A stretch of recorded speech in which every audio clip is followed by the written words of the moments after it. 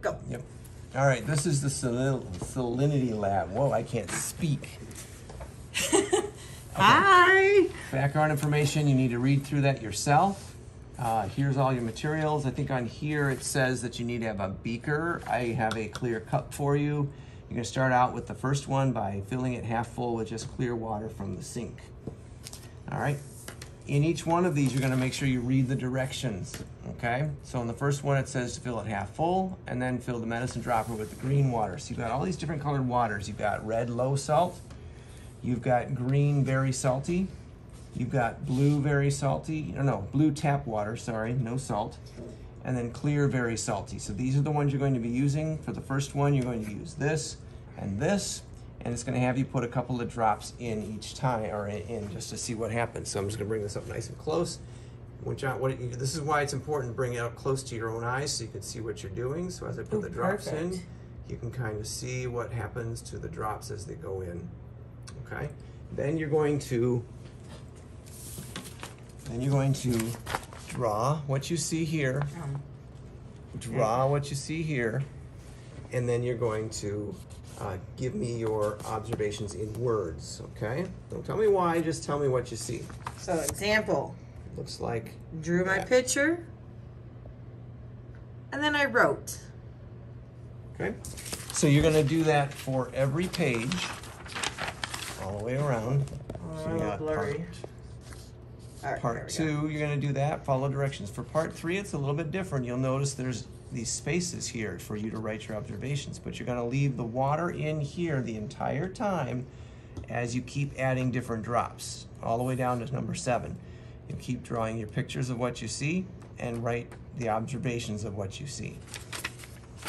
These questions are based on your observations. You need to fill those out based on that. Then you're going to go to the second to last pages and you're going to deal with the graphing. So you've got a table and you're going to be graphing that information on the other side. Okay? So you're going to color these in. So let's just take a look at what we have on the data table. We're going to color in 2 different colors of your choice. And then we have our data table. Notice we have latitude to 0, back to 60. On the bottom x-axis, you're gonna start at 60, 50, 40, all the way to 0. And then you're gonna go all the way up to 60 on the bottom. Stay on the large, dark, major grid lines. We have a nice key down here so we know what's going on. Latitude, and I labeled mine the equator, so I knew where it was at. We are making a broken bar graph, so we have our symbol. And then I start on the major grid lines, and I start at 30, and I go up to 37. Salinity and parts per million, so ppm. Those are your labels on the side. So when we go on back to the page in front, we have 60, 33, 50, 37.7, 40, 34.8. So my red dots, or my red lines, I'm going to plot them. Mr. Hotchkiss tells me we do not connect them straight because this is a curved line because the salinity is nice and curved. It's not going to go bam, bam, bam, straight. So we want a nice curve. Second blue line, we're going to ignore the middle data. We're going to do 60, 31, 50, 32.5.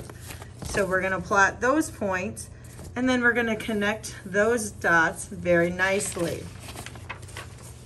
When you are done with that, you're going to go to the graph follow-up questions on the back page.